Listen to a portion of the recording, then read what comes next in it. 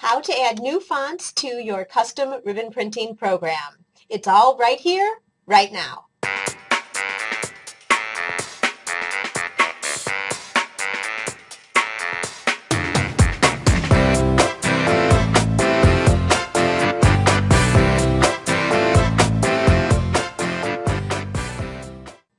Hello everybody, I'm Sue and you are watching Ribbon Print Tales. This is the place to be to learn everything you need to know to use your ribbon printer easily, confidently, and profitably. We've gotten a lot of calls lately about how to add new fonts into the ribbon printing program. And the truth is the fonts actually don't exist within the software program. They pull directly from your computer. So all we need to do today is talk about how to add new fonts onto your computer.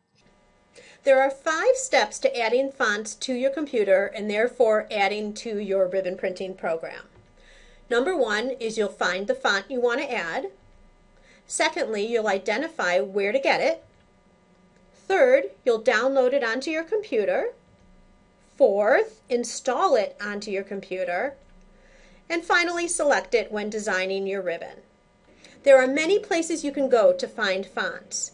Here's an article that we wrote in Ribbon Print Tales about 1.5 years ago that has 25 different sites where you can go and look for fonts. So this is one option for you, and I have the link here on the bottom.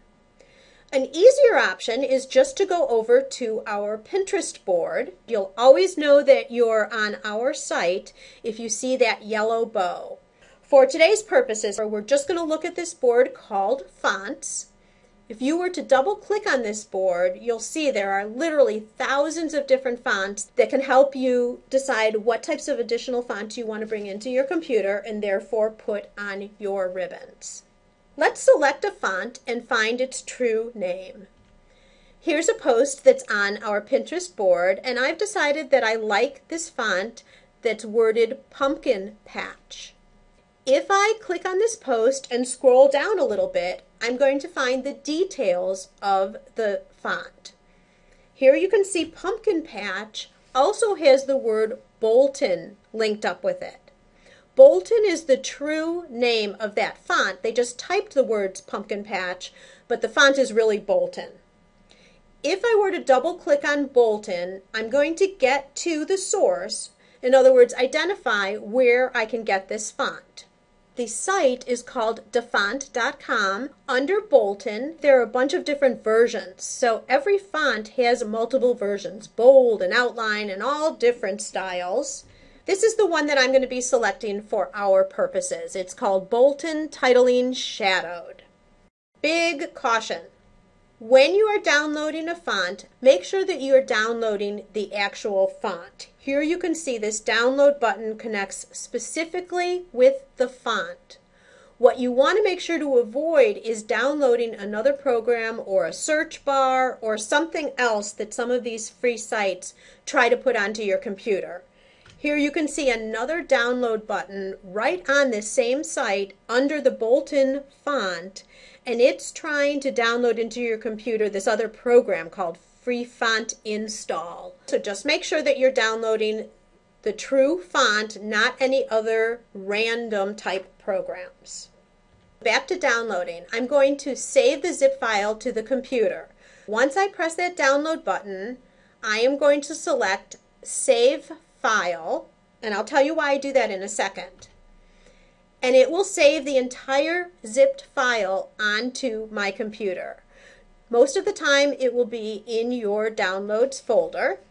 And what I like to do is take it from that folder and drag it over to my desktop. I open it there and then save it to a master file that contains all the fonts that I've imported over time. This way you'll have all the fonts that you've brought into your computer in one place, and you can easily move them from computer to computer.